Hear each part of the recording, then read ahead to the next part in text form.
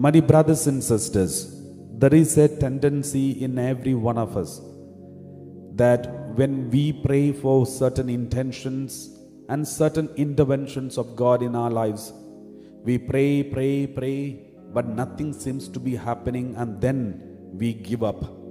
We lose hope. We get tired. We get weakened. And we think nothing seems to be happening. There is no reason for hope. And then they give up prayer life. They give up trusting in the Lord. They give up even following God.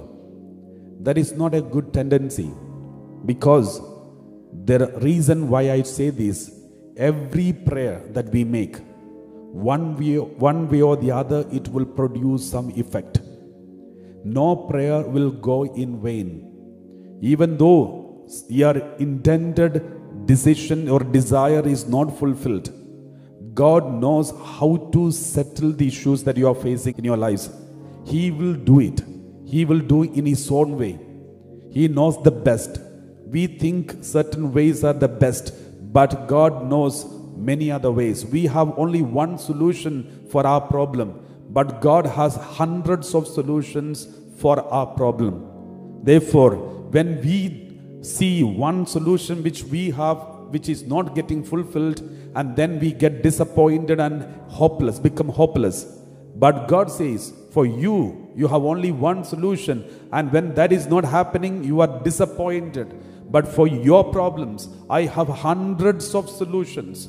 Therefore, just trust in me and hold on to me. Continue praying. Do not lose hope. For example, when you are cutting a tree, suppose if you are cutting a tree and you are cutting with your axe, one cut, nothing happened to the tree. Second cut, third cut, 10 cuts, 20 cuts, 30 cuts, but nothing happened to the tree.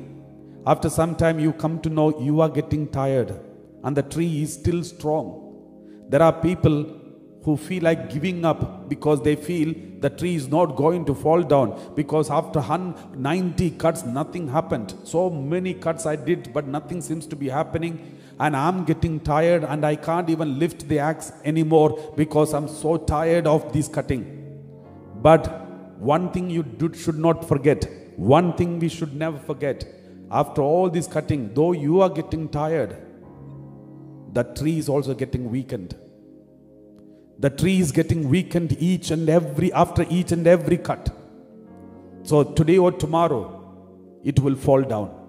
It has to fall down, provided you continue cutting the tree.